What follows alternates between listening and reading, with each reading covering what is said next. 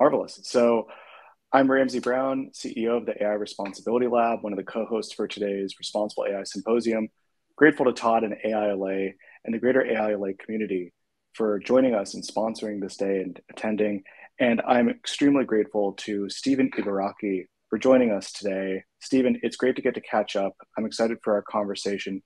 And I'd love for you to just share a little bit, because of course you and I know each other, but I'd love for you to share just a little bit with our audience, yourself, the path you've taken, because you're not only quite accomplished in the space, but you've gotten to hold some very special roles in forming the norms around how we think about AI and how it should be used for good. Wow, that's so just to the audience, thank you everybody for participating. I think it's an awesome event, and that's a really interesting question because I've been doing this stuff for so long. I mean, I built a computer when I was 10. I got really interested in innovation and things like that, went into teaching really to give back. And then for many years, in like 3 decades or more, I've been talking about the ethics of AI, or I guess even 40 years now, trying to get that more embedded in things. And even with the UN prior to the Millennium Development Goals in 2000 to 2015 and the Sustainable Development Goals. And then did a lot of speaking on this. And then, of course, I approached ITU, the United Nations ITU, and I said, we really need to really think and bake into the Sustainable Development Goals AI, but for good purposes, and have principles and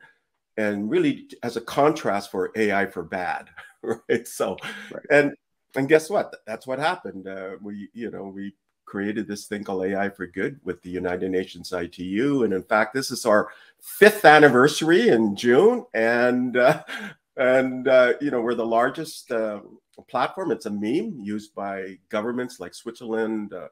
Corporations like Microsoft as an AI for Good program. It's used by research groups, and it's everywhere, right? So, and we got people thinking in this way. How can it be used to help with poverty and hunger? And how can we use for diversity and inclusion? How about making sure that we get this broad sort of adoption? And in fact, out of Southern California, I just wanted to shout out to the CEO Leadership Alliance.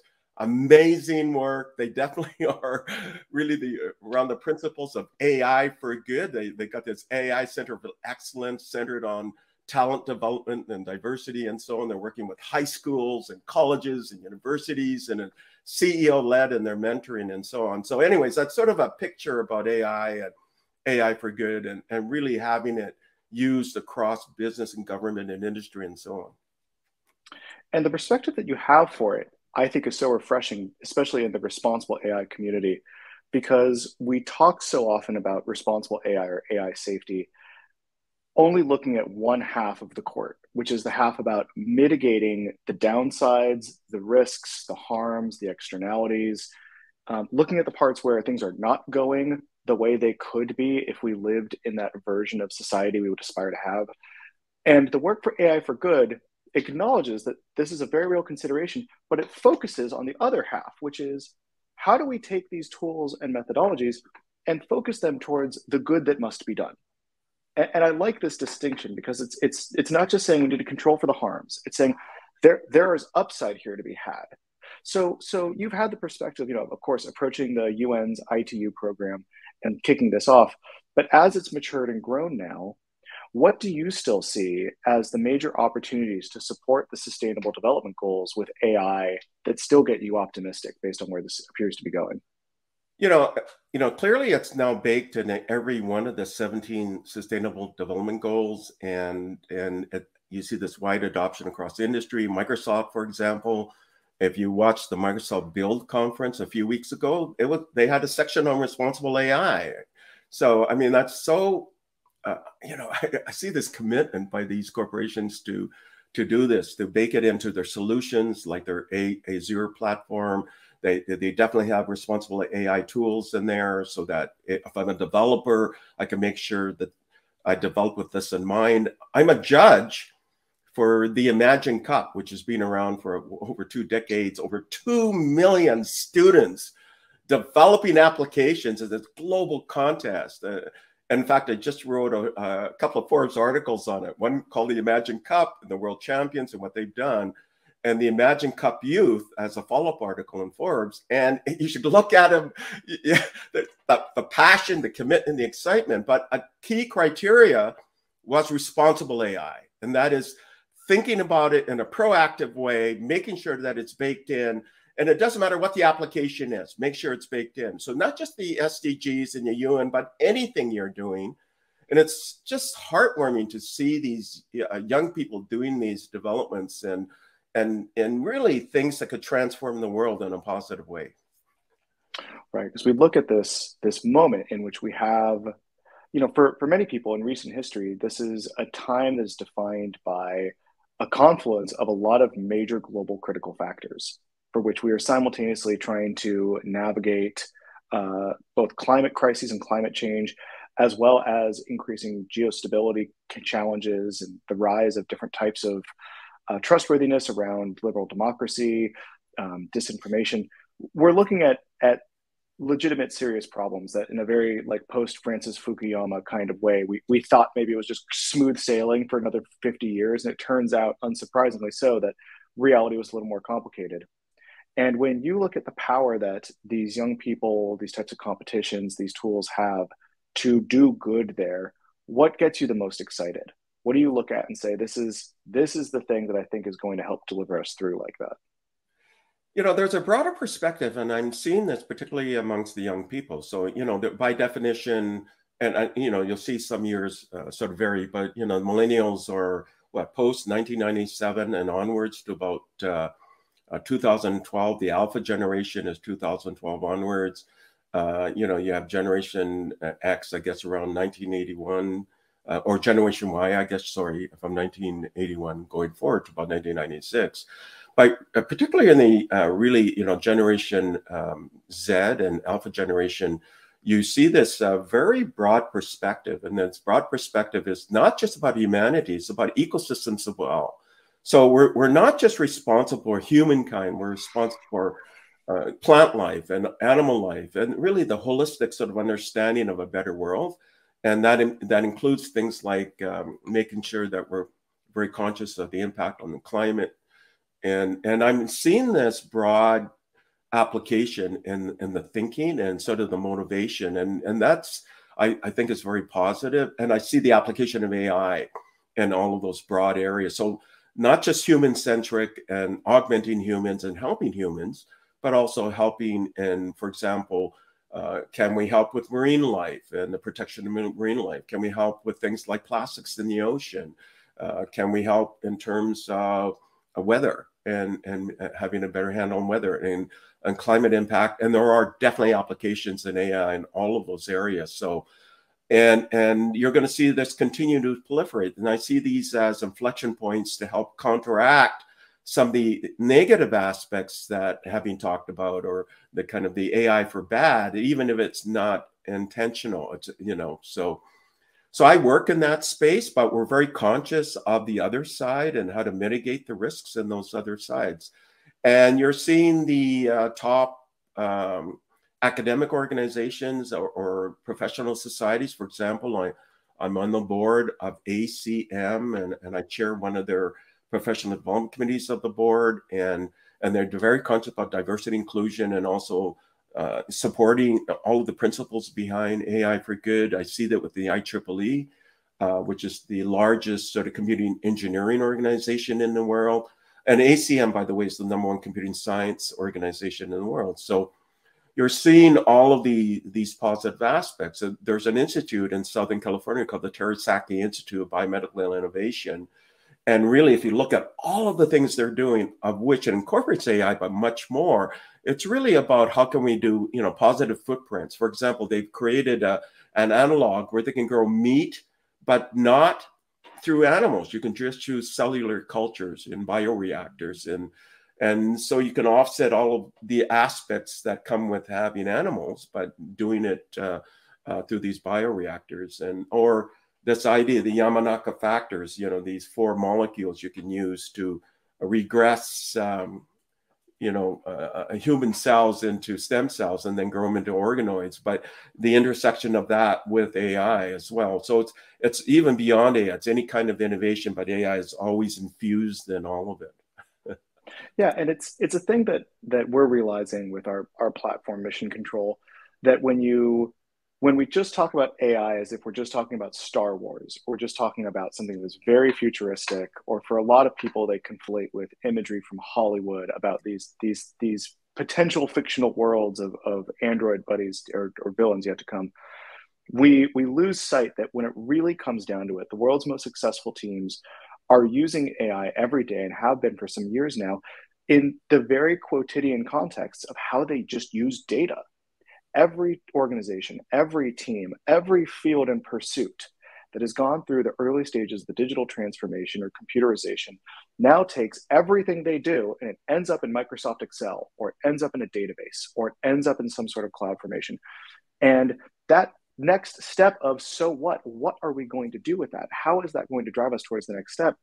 Well, that's where data science steps in. And that's where we look at, would our business benefit from being able to predict something, given some information, or be able to tell things apart? And when we frame it like that, that seems like a pretty obvious thing that businesses would like to be able to do to operate faster and better. That seems like a pretty obvious thing that drives innovation. And if we couch that as the conversation around AI, we're pretty far down this pipeline. And as we recall that we're still in the opening chapters of the digital transformation, and yet we're here, we have so much in front of us. So as we kind of get into the last few moments of our fireside here, I've got two questions for you. The first is, what do you think is the most likely largest blind side in the future that we should be looking at in terms of AI? Like, what do you think that you see accurately that most other leaders aren't seeing yet and you wish they knew? What's that blind side? That's that's a great question, and it's a great question because I actually did a private sort of briefing to some of the heads of actually all of the CXOs of the who are handling the technology of the UN and so on, and I do a lot of private consultations with CEOs and investors on that particular topic area. The thing is that with all of the aspects of AI. Really, it's unbounded. In 2017, it actually crossed every sector where there were examples and use cases of AI. So its use can continue to grow. Like this idea of DeepMind and AlphaFold, they created this protein folding technology where you could predict how amino acids fold into proteins, and proteins and how they misform and so on in your bodies account for many diseases we have. So this was something that was thought to be 20, 30 years into the future, but now we can do it in minutes or a few hours, or something that would take much longer in the lab. So really, there aren't any big challenges in that sense of where it could go. But you've got to be able to manage that it's not going to be misused, and that's already been talked about so much, right? So, and people are pretty well aware of that. Even this idea of data and having data repositories and making sure that you ingest that so you can have better lives, but better ecosystems around the planet. You now have synthetic data, so you don't even have to rely on data capture so much now because you can create it using synthetic data. So one of the big challenges is really just misuse. and of course, everything that we talked about, it could be misused, right? It could be used, Yeah. all the SDGs, the Sustainable Development Goals, it could be misused against all of those aspects of the Sustainable Development Goals, right? So, and that's the biggest challenge, is to make sure it's not misused, and then the unintended consequences of where it could go. And there's this idea of artificial general intelligence, and you're seeing some aspects of where it's no longer narrow, but more broader applications, right? Like DeepMind again with the Gato, or you've seen this idea Lambda coming again out of Google, and this large language model, and it's so interactive that it's some controversy you may have seen if you look it up. Yep. And this week's discussion about whether or not it's sentient. Yep.